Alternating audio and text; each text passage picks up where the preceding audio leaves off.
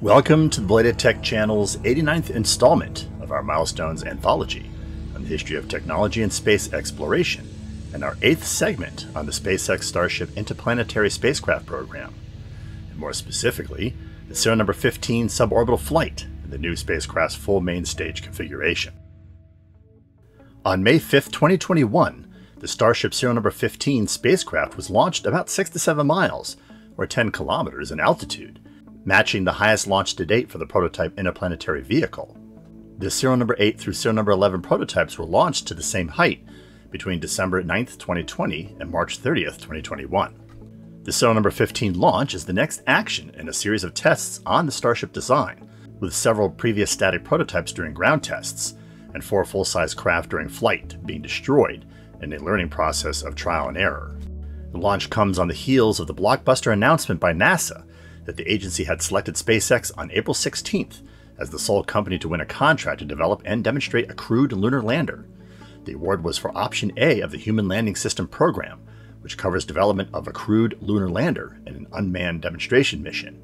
The fixed-price milestone-based contract has a total value of $2.89 billion. SpaceX was one of 3 companies that received initial HLS contracts nearly 1 year ago for early design work on their lander concepts. SpaceX bid a variant of Starship and the Super Heavy booster that would be refueled by a Starship freighter in low Earth orbit before going to the Moon. NASA originally wanted to make more than one award for Option A. However, Congress only authorized $850 million for the HLS program in fiscal year 2021, about 1/4 of its original request. The agency said that SpaceX's price was lower than the other 2 teams, led by Blue Origin and Dynetics, and was lower, quote, by a wide margin. SpaceX also received a technical rating of acceptable and a management rating of outstanding, which was better than the other 2 companies. Both Blue Origin and Dynetics have appealed the NASA award to SpaceX. After the crewed demonstration mission as early as 2024, NASA will procure landing services through a separate contract. That future contract will be a full and open competition, allowing the other HLS competitors and perhaps other companies to compete with SpaceX. The implication is that the Artemis program would be that competition. In fact, Artemis proponents in Congress were critical of NASA's award to SpaceX, pointing out that the award came before the arrival of a new permanent NASA administrator and deputy administrator, and that SpaceX would own the vehicles and intellectual property, not the agency. The Biden administration has made statements downplaying manned space exploration in favor of orbital missions dedicated to climate science. However, any launch to the Moon is a way off, as SpaceX is busily currently testing its avionic engine and ignition designs. Serial number 15 incorporated a number of improvements over serial number 11 that are intended to address the landing failures while continuing to refine the inversion and glide controls. The prototype was configured to use 3 Raptor engines to launch the 130-ton rocket. Let's watch the serial number 15 flight in real time.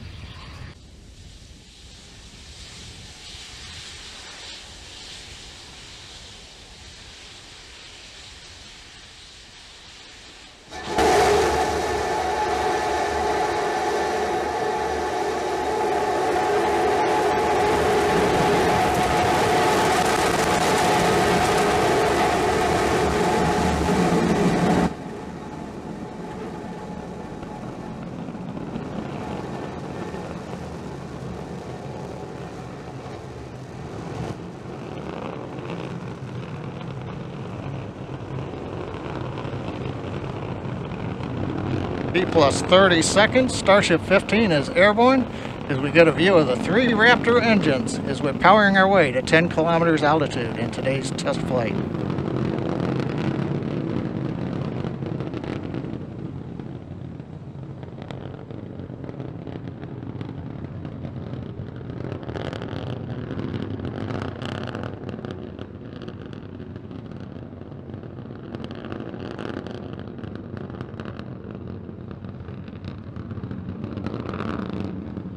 Just past 1 minute into flight, we're through 2 kilometers altitude.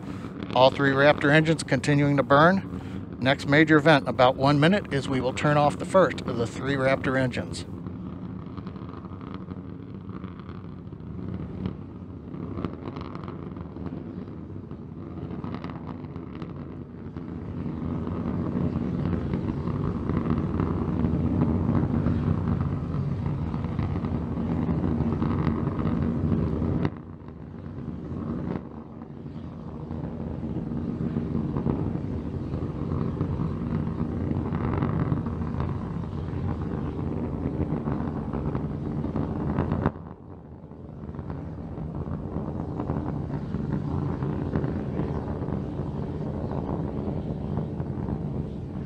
Coming up at T plus 2 minutes, we appear to have frozen the view from the engine cameras. However, the Raptor engine's continuing to perform, and we've got shutdown on engine 3 on time. T plus 2 minutes 40 seconds. While we're trying to regain video from the vehicle, we continue to ascend. We have just passed the 8-kilometer point in flight. Everything continues to look good on Starship 15. Coming up on 3.5 minutes into flight, we're approaching the 10-kilometer altitude. We'll begin to hover here. We've had engine number 2 shut down on time. We'll now be moving into the hover with one engine. And then in a little bit, we will begin the flip over to horizontal position and begin our descent, where hopefully a ground camera will be able to bring us live views of the flight.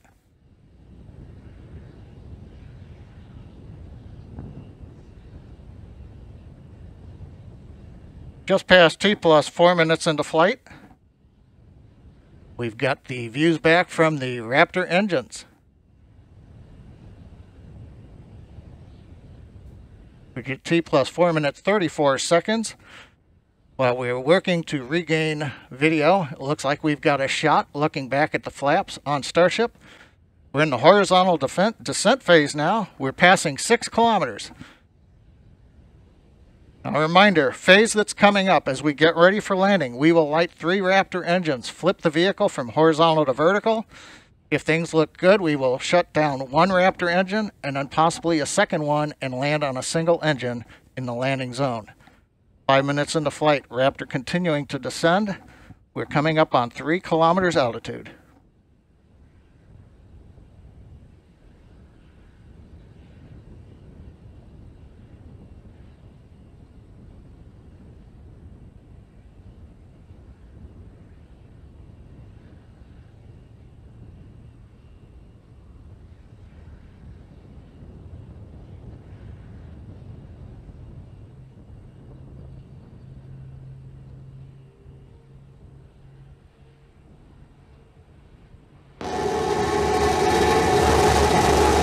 We have ignition. Starship heading back to the landing zone.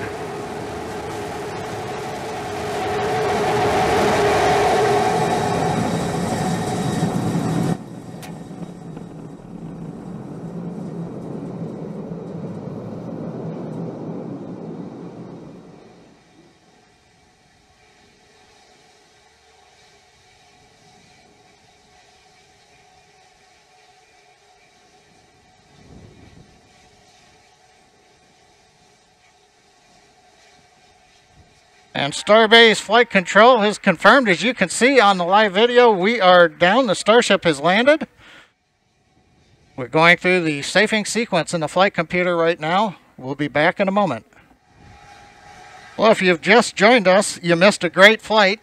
Right now we have successfully landed in the landing zone, right on the concrete. You can see we do have a small fire at the base of the vehicle, not unusual with the methane fuel that we're carrying as we continue to work on the test vehicle design. You may be able to see water going on the pad from the water cannons. But again, Starship 15 powered by 3 Raptor engines. We have successfully launched it from our facility in South Texas, landed after a routine flight where we shut engines down on the way to 10 kilometers, executed the horizontal unpowered descent, and then we got some great views of the engines lighting up as we came down for a landing at a nice slow velocity onto the concrete landing pad. The past 2 weeks have been full of accomplishments by the SpaceX team. We've had the incredible launch of the Crew 2 astronauts on the Crew Dragon Resilience. We've had the first nighttime landing and recovery of the 4 astronauts on Crew Dragon Endeavor's flight last Saturday night, and 2 successful flights of Falcon 9 in the past 7 days, each carrying 60 Starlink satellites successfully into orbit. And now the SpaceX Texas team has flown a test flight of Starship with a landing back in the landing zone here in Starbase, Texas. Also like to remember, this is the 60th anniversary of the first American in space, astronaut Alan Shepard and his Mercury capsule, and SpaceX has landed Starship successfully on this date. Again, an outstanding period as we work to enable the future of human spaceflight and expansion into the solar system. And with that, we're going to conclude today's webcast with the views here of Starship 15. Thank you for joining us here at SpaceX, and have a good day. At 4 minutes and 20 seconds from launch, serial number 15 throttled down and then shut off the last remaining lit engine, reorienting the craft for its return glide. At T plus 5 minutes and 30 seconds, all 3 engines were then reignited to reorient the craft in preparation for landing. SpaceX said that serial number 15 may land on 1 or 2 engines, but it would not be all 3, and during the actual landing only 1 was shut off, leaving 2 ignited. The actual landing appeared to be as designed, and the craft alighted on the return pad without a hard bounce. There was a fire at the base of the vehicle after landing, similar to what had happened with the flight of Starship serial number 10. That craft exploded less than 10 minutes later. On this flight, remotely operated fire suppression systems appeared to extinguish the fire within several minutes. Musk said afterwards, quote, "Starship landing nominal." There was no detailed follow-up. It's not clear if serial number 15, since it survived the landing, will be reused, or if serial number 16 will be trundled out next on the launch manifest. SpaceX said that the operational version of Starship will be capable of carrying up to 100 people at a time on lunar or interplanetary missions. The company has undoubtedly been designing the interior of that craft, but has not yet released details to the public. The 165-foot tall Starship will be launched from Earth atop a first-stage booster called the Super Heavy, which will be powered by 2.5 dozen Raptors of its own. The Starship vehicle will be powerful enough to blast itself off the Moon and Mars, whose gravitational pulls are much weaker than that of our planet. Both Starship and the forthcoming Super Heavy are designed to be fully and rapidly reusable, a technological breakthrough that SpaceX believes will make ambitious exploration feats, such as a Mars colonization, economically feasible. The hulls are expected to be designed for 20 to 30 years of use, like a conventional aircraft. The company hopes to field up to 3 Starship flights per day, or around 1,000 flights a year. The company has boldly predicted that its craft will continuously ferry people the 180 million miles to Mars, placing 1,000 human inhabitants on the red planet by 2030, and about 1 million by 2050. SpaceX hopes Starship will reach low Earth orbit this year, and have people inside by the end of 2022. This would hopefully be followed up by a cargo mission to Mars in that same year, return NASA astronauts to the lunar surface in 2024, and even begin sending people to Mars by 2026. SpaceX has already booked 1 Starship customer, Japanese billionaire Yusaku Maezawa, who will fly around the Moon on the vehicle with several other hand-picked passengers. The target launch date for that mission is 2023, with the crew roster being settled by the end of 2021. In the meantime, work continues unabated on the Starship development program, both on the Starships themselves and the Super Heavy booster. The first Super Heavy hull, BN-1, was a fabrication and assembly process demonstrator that was scrapped after construction. BN-2 is currently under construction at SpaceX's Boca Chica site and is to be fitted with sufficient engines to make the space frame orbit capable. That booster is expected to be transported to the orbital launch pad that is under construction at the site. There is some speculation by some outlets that the upcoming BN-3 prototype may fly with the serial number 20 Starship prototype currently under construction, as part of the first Starship orbital flight test.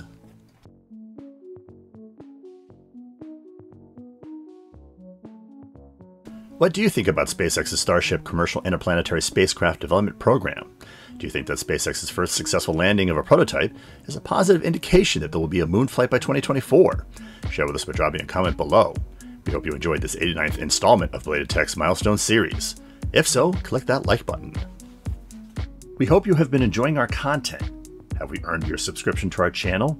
If yes, and you have not yet taken the opportunity to subscribe, please take a moment to do so now, and click the bell notification icon so you don't miss upcoming videos. We want to continue delivering great content to you. You can always unsubscribe, and subscribing is free. Links to some of our most recent episodes can be found in the description section below. You can peruse our entire 200+ video library by looking at our playlists, which conveniently sort videos by subject. We announce all new videos on our microblogging accounts, which are listed below, as well as in the community feed for this channel. Want to know how to navigate our channel content? We refer to RetroTech and innovation documentary segments as episodes. Coverage of current events in space exploration, science, and technology are labeled as shorts. Space and tech history are documented in an anthology called Milestones.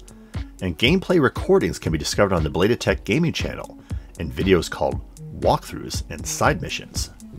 Stay connected by occasionally checking our Instagram feed, where we post content from our upcoming episodes and from episodes past that you may have missed. And finally, Join us on our Facebook and Minds pages, where we cover current news and events related to channel content. Thanks for watching.